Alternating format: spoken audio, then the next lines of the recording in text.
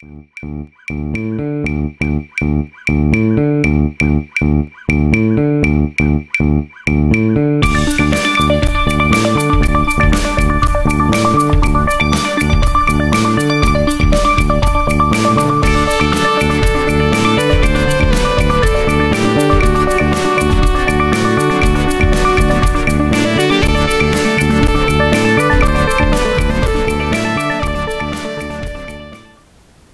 is Pure Love, episode 10. Hi everybody, I am Ignacio Rivera. I'm Mandy Rivera. And this is Pure Love. Tell us about Pure Love. So Pure Love is our web show that goes over talking about sex, relationships between parent and child, and how multiple conversations about sex and different aspects of it can help combat and prevent child sexual abuse. Yes, thank you. And today is a special episode. It's episode 10 special. So it's going to be just a little bit longer. I hope that you like it. And so what we decided to do was, since we are the ones talking a lot about our relationship and how we talk to one another, talk about sex, building on our relationship and using sex education as a life skill, we wanted to talk to other parents. So I talked to my sibling survivors who are fellows in the Just Beginnings Collaborative. They are other folks, survivors of color, who had the opportunity to create their own projects on combating and ultimately ending child sexual abuse. So we are going to have today with us Luz, Tarana, and Tajmika and their children. So, how would you describe your relationship? Like, how do you interact with one another? Would you say you were friends? And how do you communicate? So for us, so we want to answer that question as well. Yeah, how would you describe us? I would say that our relationship is always a work in progress. Mm-hmm. It's something that we're always working at to grow together, to better ourselves separately as well as collectively. And I'd say that I guess we communicate in a modern way, like, texting, video chatting, emails, everything. But we have a millennial relationship. Yes, we have a very modern relationship. But I'd say that because of the way that we think about things or view the world, our communication is different than maybe other parent-child situations are. Because I know, like, you've always taught me to, like, see someone else's perspective, to think about things before I react, just little things like that come into play in any type of relationship. Okay.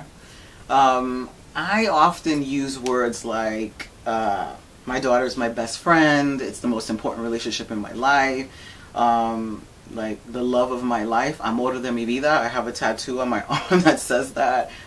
Which arm is it? Yes, that's right. And yeah, and I would say our relationship is like the most beautiful thing and the most challenging thing, right? Because we're always learning one another, and there's that balance between friendship and parents, right? So I think at one point I would say that we were kind of codependent on each other. And even noticing those things and kind of talking about how we want our relationship to grow and change. And that's one thing I really love, that we actually have an opportunity to change our relationship when a lot of parent-child relationships kind of stay the same. Yeah, it is what it is, and there's nothing more you can do. You just navigate around. Yeah, so I'm really happy about that. And yeah, like the way we communicate is that Marco Polo texting, yeah. I want more FaceTime, you know, that's why you're visiting more and stuff. Like, I love the FaceTime more, but I appreciate, all of our connections in all of the ways.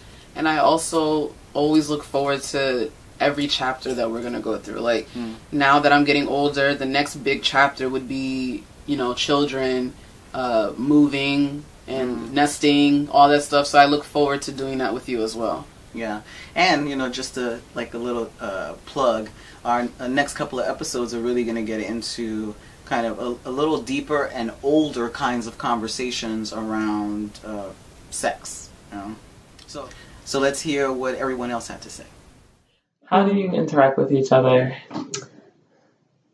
Okay, girl. What? I just feel like it's weird because I don't necessarily live at home. Right. So we text. Oh yes, We text, call. we phone call. We email. Yes. We visit each other. Yes. No? Yeah, we do. Okay. All right. But it's hard. It's not always easy because I'm not really a good communicator. Yeah, so I do think if we think I'm about like sorry. as a child growing up until now, I'm sorry. how we interacted with each other, there was a lot of obedience and discipline established. I never spanked you past 5. Right, but you don't have to establish. There's other ways to establish discipline, like there's rules and things like that. Like directives, like that. And so, which has made me very rigid growing up. What? It's not a bad thing. Oh, all right. Well, I do want to say you're the person I call to gossip. Yes. About all types of stuff. Yes. So, and I do appreciate that you helped me think about when I have to discipline your brothers. I do call for counsel, and I do call you for counsel.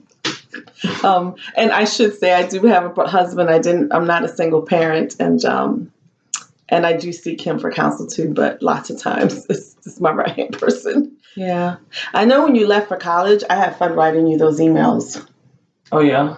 Yeah, I had fun writing you the emails. I don't know if you remember them. I titled them What I Wish I Was Told About College That Nobody Told Me or something like that. And I think I talked about sex and all types of things in there. I think so. And then also after college, though, my communication, not just with my mother, but like with my family became a lot more frequent, like just like calling home and stuff. So after college, I spent 2 years in Providence, Rhode Island, working for AmeriCorps. An AmeriCorps job called City Year, and I would just call home all the time. I visited home. Like there was some times where I would go 2 months, and every weekend I would be home. Whereas even though I went to college in state, I never came home. I spent summers in Rochester. Yeah, but I would visit. I drove to Rochester. I drove to Providence because wherever she goes, I want to be.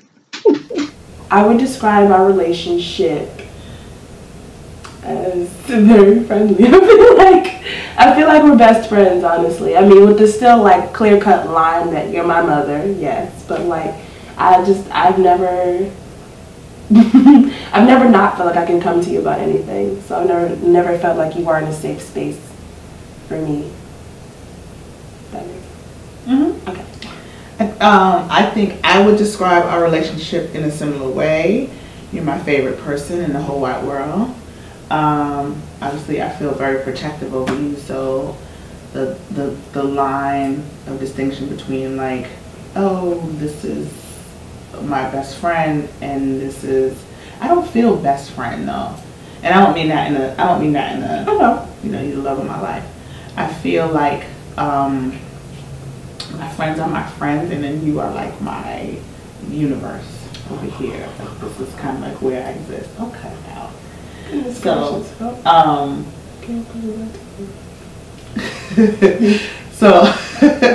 so I would describe our relationship as, but we also have an adversarial relationship a little bit too.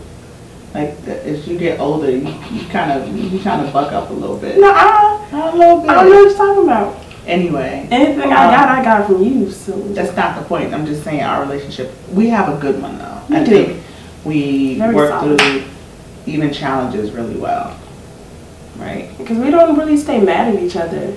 No. Like for more than I think the longest we stayed mad at each other for was like a week. I don't even know what you're talking about. No, it wasn't even a full week. Like what are you talking about? I don't know what you're talking about. Anyway. Okay. How would you describe our relationship, Isaiah? With love. It's easy for me to talk to you. You're my mom, you know what I mean? So I love you. So it's a good, healthy relationship. I love you too. I think we talk about a lot of things. I think we hang out a lot and talk about music and politics and all kinds of stuff. I really like that about our relationship. And I feel like we laugh a lot too. Would you say you were friends? Yes. You think we're friends? Yeah. We're not. Just kidding. We are friends for sure. Yeah. Okay. So the first question is, how do you relate to mom? Like, how do we get along? What is mom to you? A cuddle party. You? I'm a cuddle party. Yeah. We are cuddle. We are big on cuddling. Is mommy like your friend? Do you feel comfortable talking to mommy? Mm-hmm. So our next question was, have you ever conversed about sex? How, when, what topics? Was it hard? Did you feel good about it? Did you do it once or did you do it over several times, etc.? So for us, how would you describe it? How was? I'd say that it wasn't just one time. It was because it always comes up in one way or another, whether it's not directly like intercourse or you know, physically doing something with someone else, but about your body, about noticing other people's bodies, or why is this happening, or you know, like just changes that you notice, like feelings that you're noticing. So that's a lifelong thing. Like in kindergarten, you might notice it. In elementary school, it gets a little bit more. Middle school, it's stronger. High school, it's like, oh my God. So that's your whole life, that you're a sexual being, that you need to have multiple conversations about, even if it's about holding hands, kissing, eye contact, anything like that. Like anything that pertains We're to still that. talking about it. Yeah, even now. So I'm just like, you know, it's always a conversation that is going to be constant. You know, we've always talked about it in some shape or form, whether it was about anatomy, biology, anything like that, you know. And I've always liked it because I like being informed. I hated when I spoke to friends or cousins or something and they just had no clue. And I'm like, it bothered me. I'm like, how do you not know these things? And I'm like, thank goodness I have my mom. I'm like, why don't you know these things? This is your body. But so I'm very blessed. It's a tough call, yeah. So for me, I would say, I'd say the same. I say, but I think in the beginning, when Mandy was probably up until like age 4 or 5, I think I've said this in interviews and in essays and all that, I was an absolute mess. When Mandy was around 4 or 5 or something, I was really struggling through my survivorship and really didn't know how to talk to her about her body. I was just led by fear. After that, it was the beginning of a beautiful, you know, journey, talking about sex in a variety of ways. And I think the beginning was a little hard, but it's gotten better and better. And I love that you have really, like, just started talking to me about, you know, your relationships now as an adult, and even then, you know, talking about love and who likes you and who doesn't and all of that stuff. So I'm liking that we continue to have these conversations. Me too. So let's see what both a parental unit and offsprings had to say about their conversations around sex. Well, because I always wanted you to be like completely different than me. So I will say that I love that you are more open than me. I love that you are not embarrassed about anything about your sexuality. I love that you are like filled with like so much confidence. I think because of the nature of your work, we've always been in centers that provide some type of services, like whether that's services for testing, for counseling, for whatever. We've always been places that provide services and also kind of focus on people of color. And so I think, and my mother, she would always like introduce me to people and say, you could talk to so-and-so about this. You could talk to so-and-so about that. And so I never felt like I definitely didn't have anyone to talk to. And then wherever we went, we were getting pamphlets for stuff. And this is like when I was young, like in elementary school. My mother's old job, I mean, I guess she still does travel, but it just always required traveling. And so she would always try to take either me or my brother. And so we were just at these places where everyone was kind of talking about sex in some way. And so having those resources available and then having like all these pamphlets and just like hearing stuff, I think that's kind of where a lot of the education came from. But even when I was younger, this I didn't know. When my mother used to do, I don't know what the work is called. We used to pass out condoms. Oh, I used to volunteer at the AIDS Council. Okay, yeah. And so yeah, you and your brother used to make these little Ziploc packets that we would drop off in the hood, like at the bodegas, and to just sisters, working sisters. and they were little sex Ziploc bags.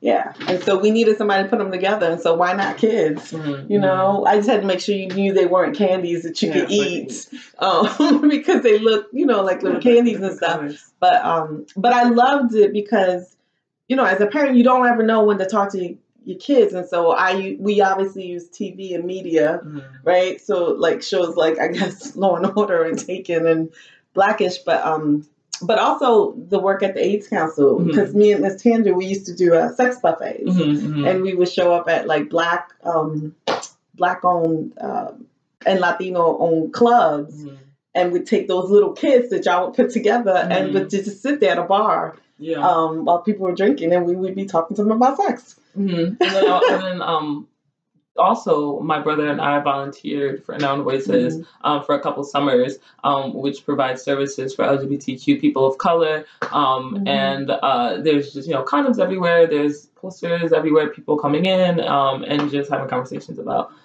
sexual health. And we talk about sex really openly, I think. Yeah. This has been the way that I raised you, really, is that to kind of not like use the right words, use the right language, right? Yeah. Most of what you like literally taught me about sex was like, be safe, don't do dumb things.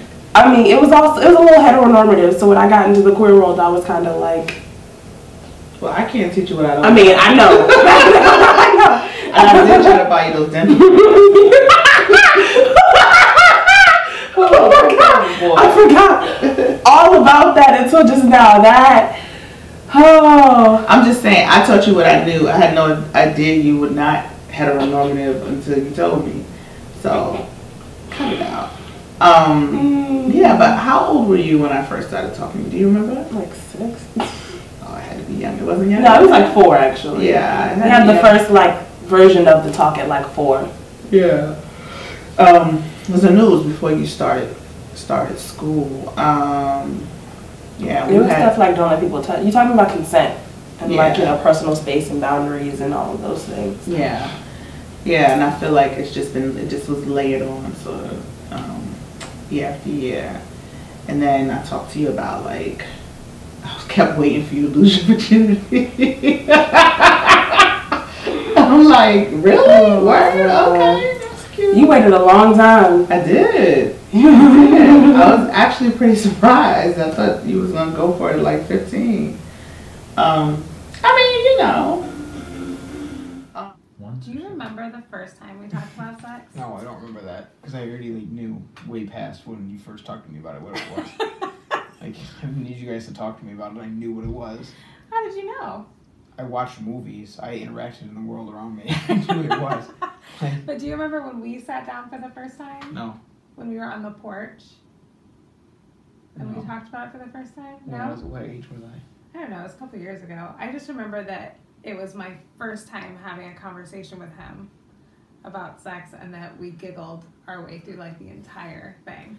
Like, I don't. It was like, ew, gross. No, we were just we were talking about it, but it was like, I don't know even why it was so funny, but I remember you giggled, and then I would say something, and then I would giggle, and then you would say something, and then you'd giggle. So it was just it was just funny the way that we kind of went through it. Yeah. And then I provided you, I said, here are some websites if you have any questions that you can, that I feel like are safe, so you can look at by yourself if you don't want to ask me, but that you can always ask me any questions that you might have. That's what I remember. Clearly you don't even remember this. I remember the websites. I remember talks. Like, I just don't remember I feel like I've had a talk with you on the porch before. I can remember that. I just don't remember the specific words that were, you know, the dialogue to that whole thing. So. Yeah. But I think that we've talked about it more than once, though, so that's probably why you don't necessarily remember. It wasn't like this one time where, you know, we talked about it and that was it. It's reoccurred, you know what I mean? So we've talked about it, like, more than once. Yeah. We talk about consent a lot. And we've talked about Safe sex. Safe sex, right? What else have we talked about? Appropriate times. Appropriate times. You know, especially with consent, like it has to be consent. Mm-hmm. So even if someone's drunk or something, it's really important that you don't take advantage of that. Right. So, you know, along with consent, there's that too. Yeah, for sure. I think those are the two most important things, though. That we've Safety covered and so consent. far. Yeah. I would agree. I think those are the main things that we've talked about. Have we talked about sex? Do you guys feel like we've talked about sex? Yeah, we have. How? How have we? Like, in a joke but serious way. Kind of like a joking serious. It's kind of like a Serious. Sure. It was serious. It was serious. So like not too serious, but not too jokey either. Yeah. Okay. How did you feel talking about it with us? It's weirded out. Weirded out a little bit? It's an awkward topic because you don't talk about it much. Yeah, that's true. It can feel very awkward. Yeah. It can. Mm-hmm. I feel like we've spent a lot of time talking about your bodies and how important it is that you can say no if you don't want people touching you, and that you know to stop if other people don't want you touching them. So we've talked about saying, is it okay for you to say no if someone wants to give you a hug or kiss you or touch you in any way that you don't like? Poke you? Poke you? Is it okay for you to say no? Yes. Yeah. What do we call our private parts?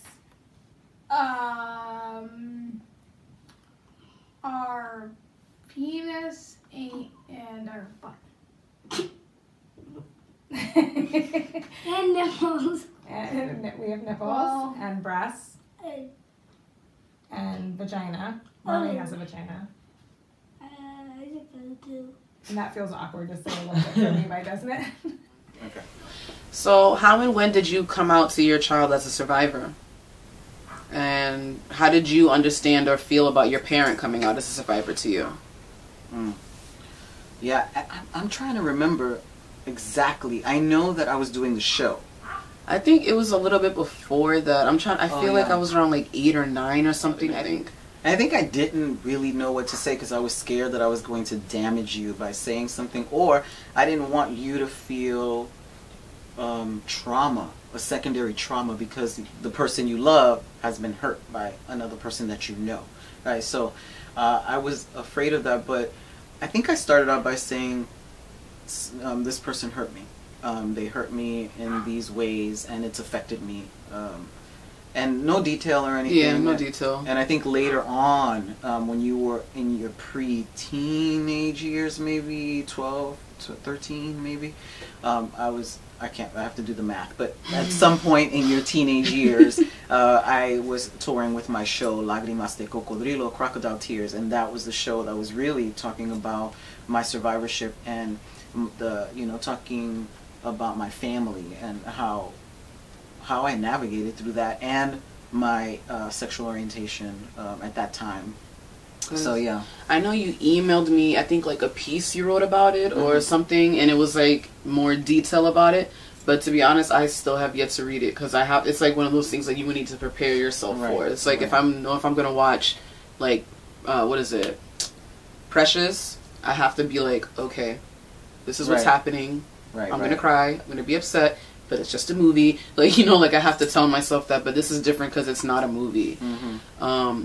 But for me, when you explained that you were a survivor, I remember I felt so hurt for you, very angry.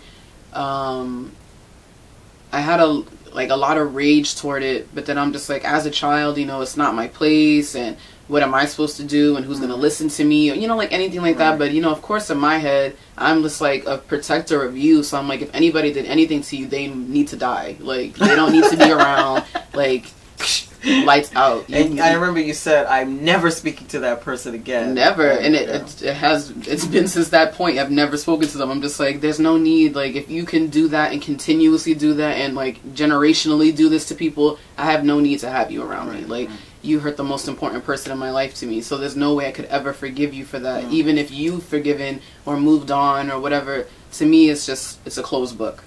So and it hurt me too that somebody so close to me that I love so much went through something like that. Because, you know, it's usually far away from, you hear it in the news or somebody who's not as close. But I'm like, this hit really like close to home to me. And I'm like, damn.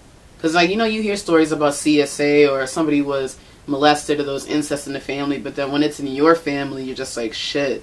So it kind of like, it shook me a little bit. Especially because I'm like, this person has access to me, access to my cousins. Like, so it made me nervous. I was like, I don't know how to navigate with doing that as well. Especially because I'm like, you know, like how family members make you feel if you don't want to talk to an adult relative. They force you, they push you, like, that's your family, why are you not? And I'm just like, I have my reasons. I don't want to get into it. I just don't want to do it.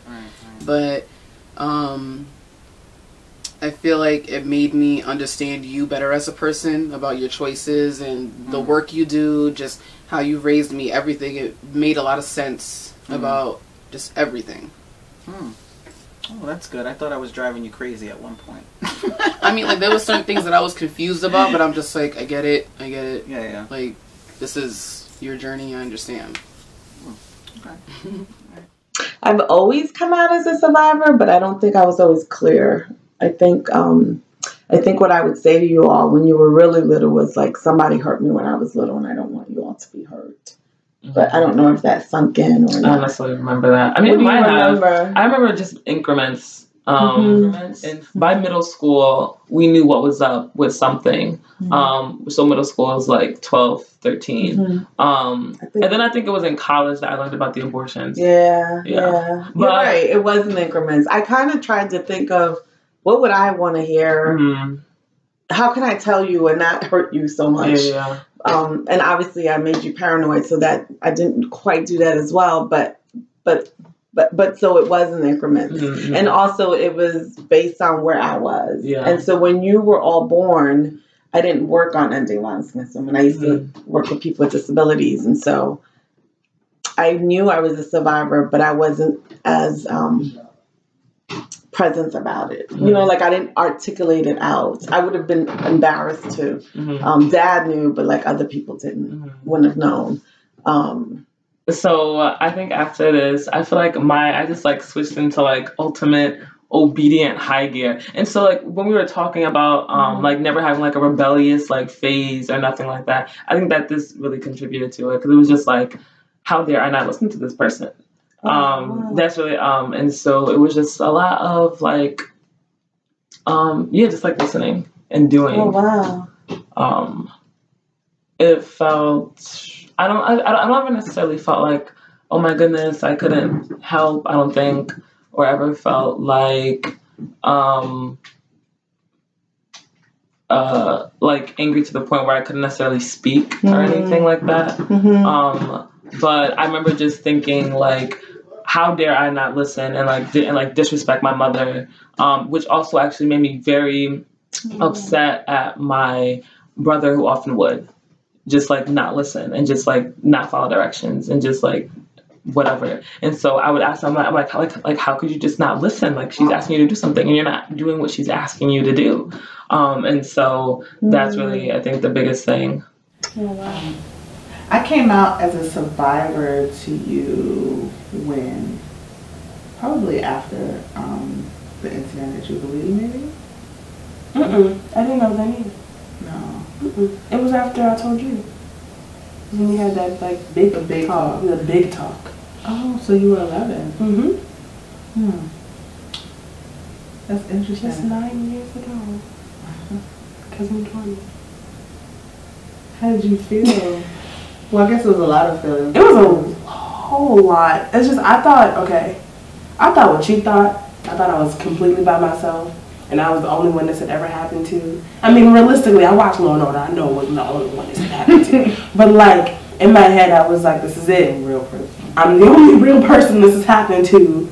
And then, like, because I looked up to you and still look up to you so much, and when you told me your story, I felt normal. Like, I didn't feel like it was just me in this little bubble of pain, and I was just going through this by myself, and no one was ever going to understand how I felt. Like, you put into words the things that I felt that I had no words for. And like when you told me your story with so much just like, I don't know, it was the way you told me your story, you had this like wisdom, I guess, in your voice that was just like, it gave me so much hope for my own future. Like I actually felt like I could be happy. I mean, that's the whole, it's so interesting because that's really like the reason why I do the things I do. And I realized at some point that I was reaching these girls who I was working with, and I wasn't reaching you. Like I knew something had happened, you know, as we've had this conversation, but like I knew something had happened, and I pounded at it for years. Asking the same questions over and over again. I was solid as a rock. Yeah, but it was like one day, a light bulb went off, and it was like, oh, wow, I felt this way at this age because this thing happened to me. Perhaps she feels this way. Of course, you she like that. She feels this way. You know, is the thought that I had, and I just keep doing that so I can see your face. And so I thought, oh, I should approach this the way I would have wanted somebody to approach me, and kind of using the tools that I used the tools that I used for the girls I worked with. And so it was when I asked you, it was when I said to you, do you remember the conversation? We were on the bus, right? No, we were in the bedroom. Because I remember like the conversation like started on the bus on the way home from like that's possible grocery shopping or something, and then we got home and we had like the big talk. Yeah, but it was I remember sitting on the bed in the bedroom, and I said to you, I was doing your hair, and I said, you know, excuse me, there's nothing you could do that could separate you from my love. That's exactly what I said. Oh, that's exactly what I said. I remember. There's nothing you can do that can separate you from my love. Nothing. Oh, now I'm emotional. And then it was because what I remembered is that I felt complicit when I was young, and I thought if you feel the same way, you'll think that if I know that I will love you less, or you'll be in trouble and I'll feel differently about you. And so I wanted to really drive home that there's nothing you can do to make me feel differently. I don't know that I so much as came out to Isaiah, because like with the little ones, they even with Isaiah when he was younger, I told them the same story, that my dad hurt me and now I help kids who have been hurt too. But then as you got older, I started bringing you to things, and you started to kind of hear more and know more. Yeah, I feel like it's something I just always know.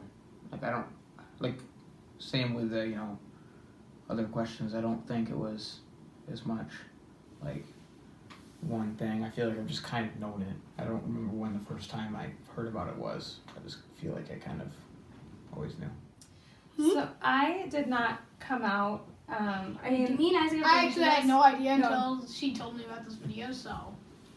Yeah, we didn't talk about specifically my survivorship. We just have told my little ones, right, that mommy's dad was not very good to her, and that now I work with kids whose parents or who. She's changing the future. Reframe the future. That I work with kids who have been hurt in similar ways. So the next question is, how did your survivorship impact talking with your children about sex? And for the offspring, did your parent coming out impact your understanding of sex or your sex life / experiences? What about you? Like, did that, like, I know for me, like, my survivorship absolutely impacted me talking to you about sex, because at first it was through fear, but then secondary and best was that because I was a survivor, I was like, you are going to know everything. Mm-hmm. You are going to know about your body. You are going to know that you have the right to say no. You are going to know that no adult can tell you what to do. And I often remember saying to you, you know, even me, you could say no to even me, you know, and giving you other parameters to get help, you know, via a lot of different people and stuff. So I know that because I was a survivor, that it was super important, and that drove me to give you all the tools that you needed, because I didn't have them and I didn't know what the hell was happening, right? So that's how, you know, that my survivorship impacted that. I feel like your coming out as a survivor impacted me very positively because of all the knowledge and information that I have about myself and others and things, and not being afraid to seek information or ask questions or whatever. But I like in a way where I'm very vocal about things, or I don't tolerate certain things, because you know, a lot of like women or young girls don't speak up, or they don't know how to ask for what they want, or you know, they don't say what their boundaries are, or things like that. They don't have conversations. So because of the way you raised me, it's all about conversations. And in the beginning, I'm always like, this is this, that is that. We can negotiate this we cannot. I am not okay with this. What are you not okay with? You know, right, to make sure that everybody is enjoying themselves in a safe, clean environment, you know, things like that. So it made me have more conviction, I guess, and not just letting things happen, and be taking control of my sex, I guess, or things like that. So it was positive for me. I'm so happy to hear that. And you know, just to say, like, I think a lot of girls, young women, or young people, and even men, but I'm really highlighting young women here. It's like the socialization of, like, you know, be good, you know, be a good girl, or don't do this and don't do that. So that these words really impact, and I think really teach some women, young ladies, girls, you know, that they can't say what they want, they can't do, and if they have information, then that makes them a slut. So we really have to be careful around that. Because even if my mother wasn't a survivor and had never gone through those experiences, I would still have a lived experience as a woman, which creates my own perceptions of sex, and interacting with universities that do like trainings, and like, you know, like the news and the media that is always like talking about sexual health, sex ed, all these sorts of things, where at some point, like, something was going to affect it. So I'm not necessarily sure if this did. I guess I learned about unwanted sex, which is not sex. I learned about rape and sexual assault, but I learned about sex through sexual violence. I think I'd rather say that, because to learn about sexual violence would mean that I would have to know what sex is, which makes sense to say that I learned about sex through sexual violence. So I think that I've always felt, I mean, if anything, my mother's experiences in conjunction with the work that she's done for violence against women has made me feel more comfortable talking about it, because I've just seen it be talked about in, you know, in conferences and symposiums and like on phone calls and like, you know, like and all this stuff, that it's never felt taboo to use like actual like anatomical terms and like you know, like the vocabulary that we shy away from. I think my survivorship impacted how I talk to you about sex, because I was so scared. I was really scared that that the same thing would happen to you, and I was really scared that I couldn't protect you. And so I talked to you about sex early on, because I really wanted you to understand right from wrong in terms of your body. I wanted you to have autonomy over your body. I wanted you to know that that was the right thing, that you have the right to have autonomy over your body. But I probably was too hypervigilant. Like a little bit. Yeah. I mean, in retrospect, I think I was hypervigilant about it, and that might have drove you away a little bit more, confused you, or pushed you in the wrong direction in some ways. Excuse me. Yeah, so it definitely impacted the way I talked about sex with you because of my survivorship. It kind of impacted the way that I like went about my relationships intimately, I guess, because like there was a point where I was almost afraid to like do anything or like be. Everything felt like, I don't know. But the good thing that came out of it was that you did teach me that I had like agency over my own body, and you were like, you can say no whenever you feel like you want to say no. And we talked about pleasure a lot. We talked about like it has to feel good to you, and you have to really want it, and it's a beautiful thing when it's two people that are like, when they love each other, really in love. Yeah, it just makes me feel sad. You know what I mean? That it's like a thing that happens in the world today. I didn't know how bad it was, so it kind of depends. Was it like really bad? I didn't know about it. Kind of bad, or just like barely noticeably bad? It was pretty bad. It was pretty terrible. Knowing that someone hurt mommy when I was little, how does that make you feel? Can you give me? It makes you feel sad. SAD. SAD.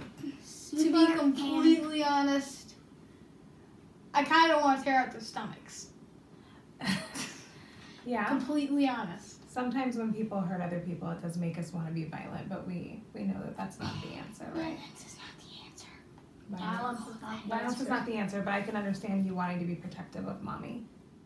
I really wanted you both to know that your bodies were your own and that they don't belong to anybody else.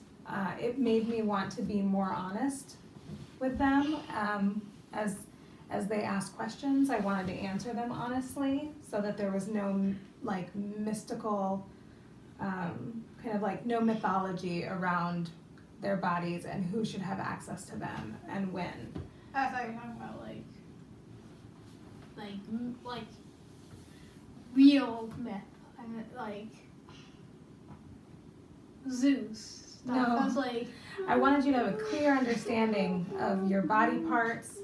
You can't sing right now while I'm talking. I wanted you to have a clear understanding of your body parts and how you have control over them. And I wanted to answer all of your questions as honestly as I could whenever you asked them.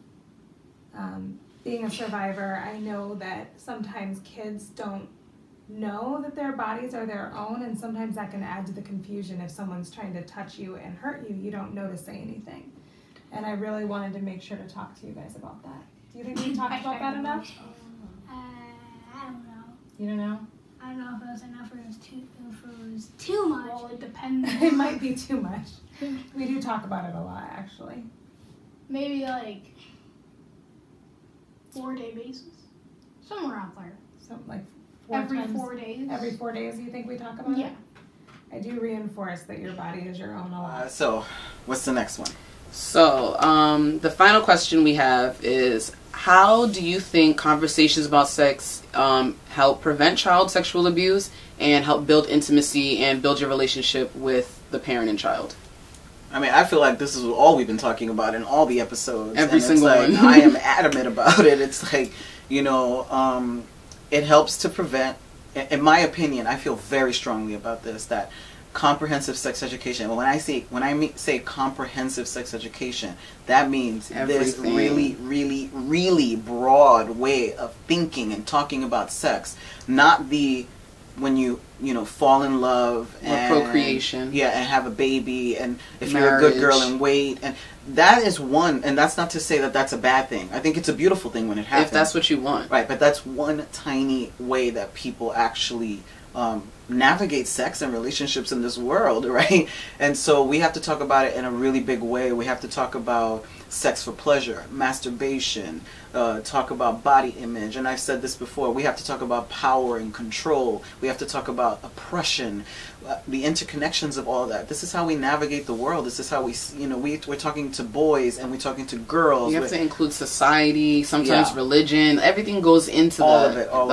The conversations, lack of conversations, anything. Everything goes into it. Right. So it's like this is vital because it's the tools. And I give this analogy a lot about sex education is a life skill, right? So it's like teaching your children how to bathe or brush their teeth or eat properly. It's like you don't say You know, you can skip over that. You'll learn it when you're older. Like when you're 18, you'll learn how to use a knife and a fork. You know, right. like, Or you could say go brush your teeth, but not provide a toothbrush or toothpaste.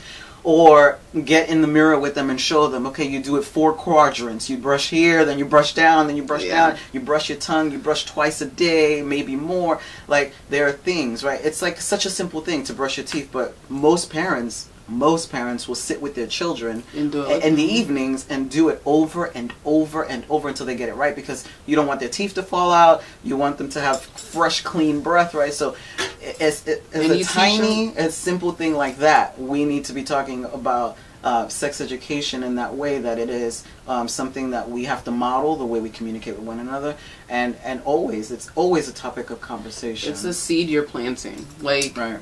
Just like if you teaching your daughter how to wipe front to back, that little piece of information could change everything. It's so true. Like everything, because I know adults who still wipe like back to front, and I'm like, what? Right. So I'm like, you missed that small little detail when you were small, and look at you now, 45, still wiping back to front. So, and then you wonder why you have UTIs and stuff. So like, just little lessons like that will make all of the difference. Like any lesson you teach, really, not even about sex or relationships or communication, but any lesson you teach can be so multifaceted and go into all aspects of life. Like, and then in terms of relationship building, I do have to say it's a great relationship builder, and it's very vulnerable. Like, okay, we can't deny child dynamic is a hierarchy, right? There is a hierarchy, and that parents have power over children, right? And there are moments where in our conversations, I make myself extremely vulnerable to try to get, even if for a moment, to a leveling playing field with my child. And I don't know if that's real or not, but like in that moment, at least, to talk about my feelings about relationships. I've had breakups, and I've cried to my daughter, and I've told her how it made me feel, what I did wrong, what I would do better next time.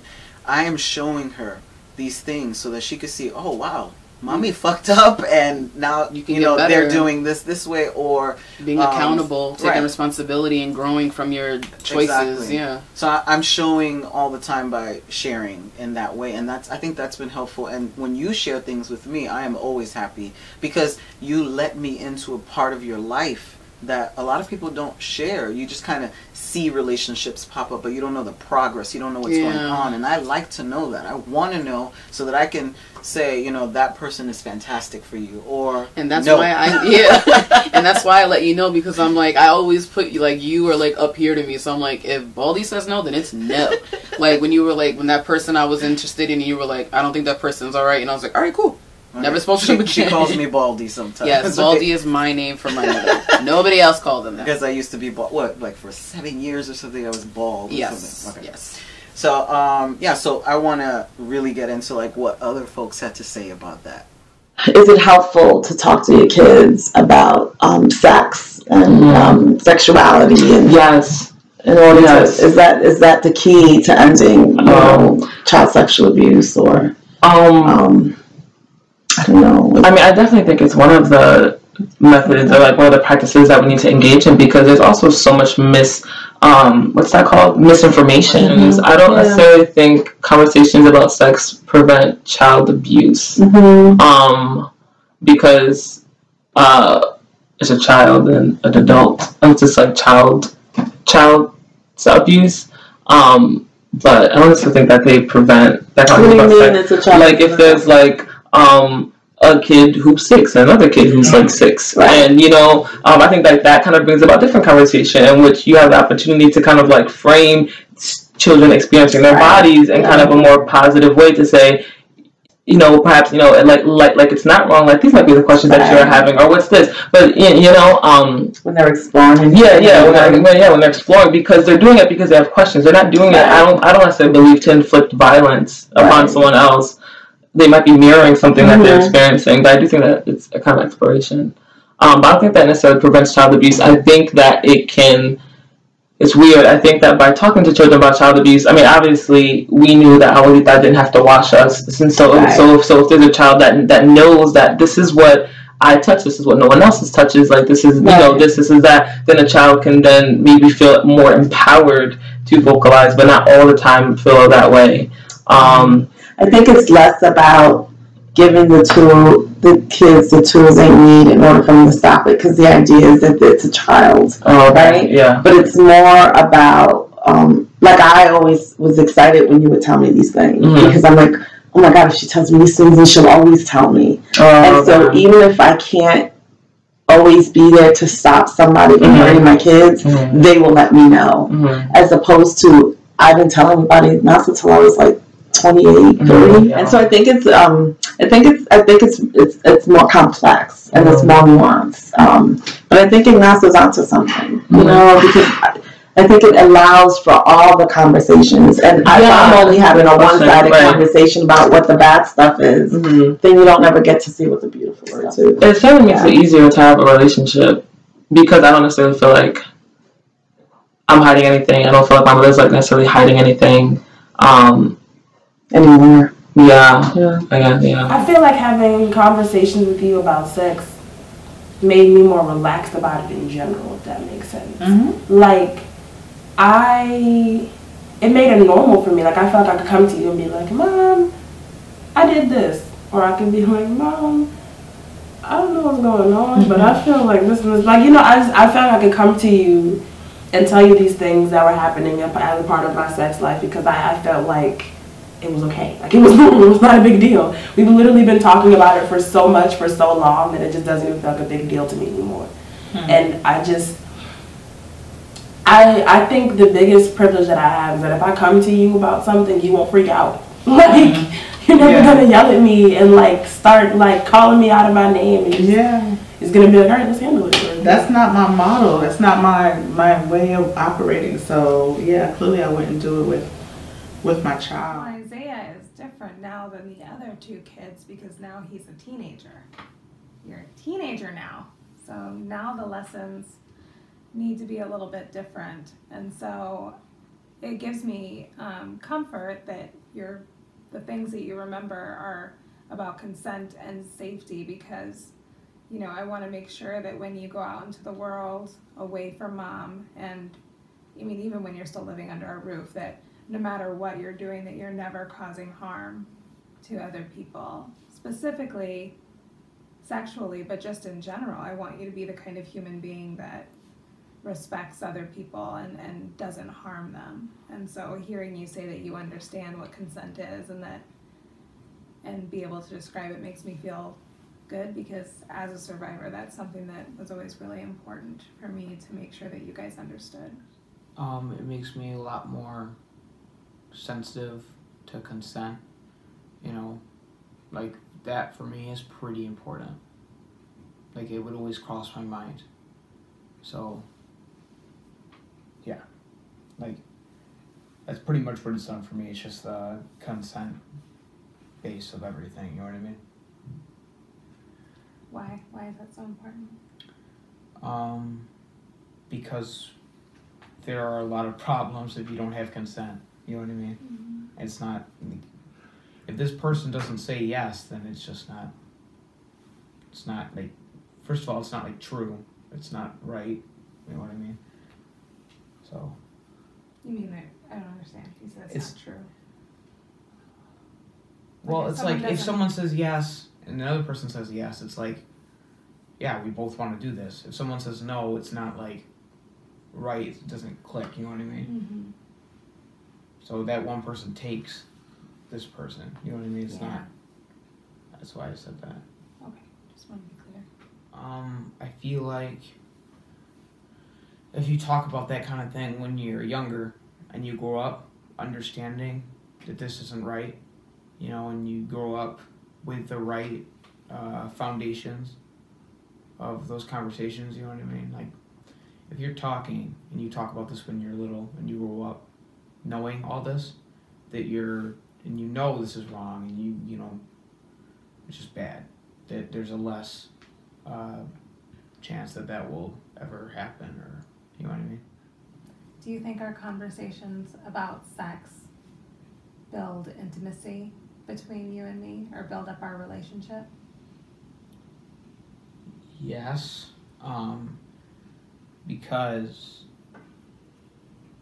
it's not, if we never had talked about it in the beginning and I had no idea what it was, if it ever was brought up, I'd never be able to talk to you about it like this. Oh, I never thought about it that way. So like, if you were to just start talking to me about it for the first time right now, I'd be like, but you know what I mean? Yeah. So it helps that we've talked about it pretty much through my whole life when I was old enough to understand. And, you know what I mean? And so that makes you comfortable enough to talk about whatever the next question might be. Yeah. I never thought about it that way. I mean, I think it's important for kids to know what abuse is, and knowing that they have power over their bodies, it empowers them. I feel like children who know what sex is helps them to be able to speak up if something inappropriate happens, because they understand that no one should be doing that or trying to use their body in a sexual way when they're a child. Also, it helps them identify what is sexually.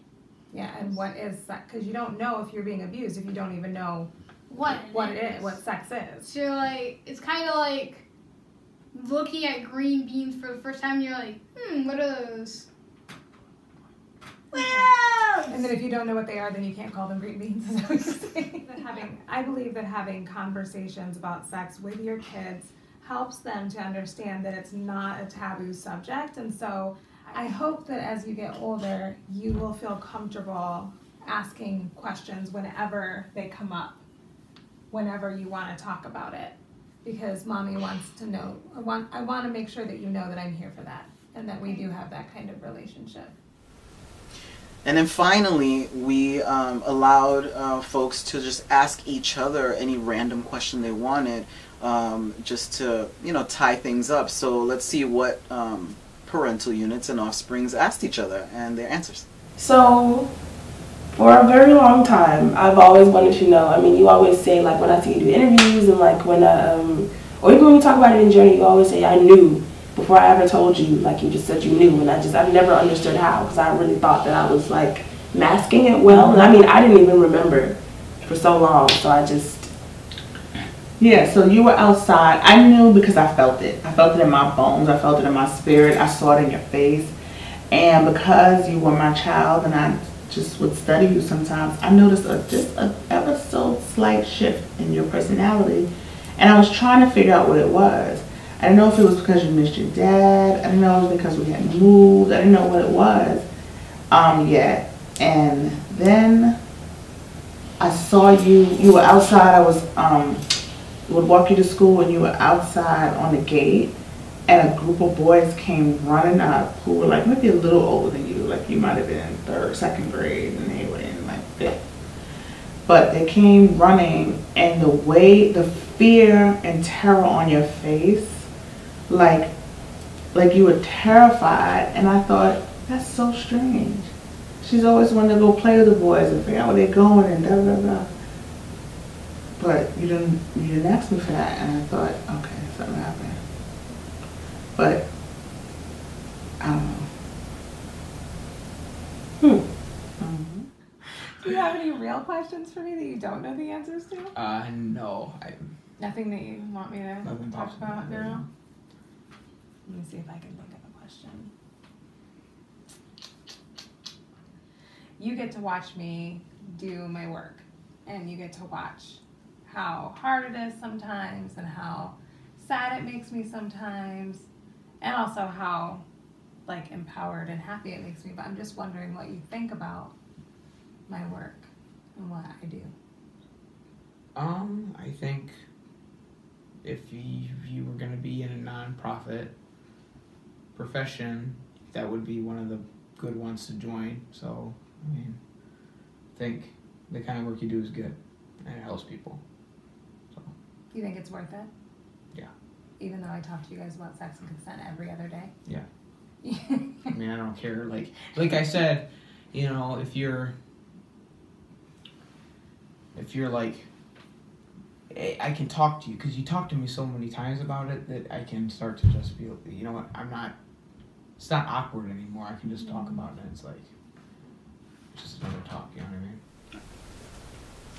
So I want to thank y'all all very much for taking the time to listen to Pure Love and to engage and witness other families, parents and children, adult children, talking about a really vital topic that we should be talking to with our children, especially as we're seeing the climate of people coming out of the closet, so to speak, around sexual assault, sexual abuse, rape. It is all in the news, and I don't want at an alarming rate. Yeah, and I don't want people to kind of have all of those allegations and stuff kind of blend into the background like it's just something that happens. No, this is the time more than ever to really be talking about how this is an epidemic. Rape culture is an epidemic, and child sexual abuse, and there is a clear lineage from child sexual abuse to being a survivor of adult rape. Either. Right, so we definitely need to be talking about this, and I'm really happy, and I want to say thank you to Luz, Taj, Mika, and Tarana for really sharing their stories with us and being vulnerable on the interweb to share.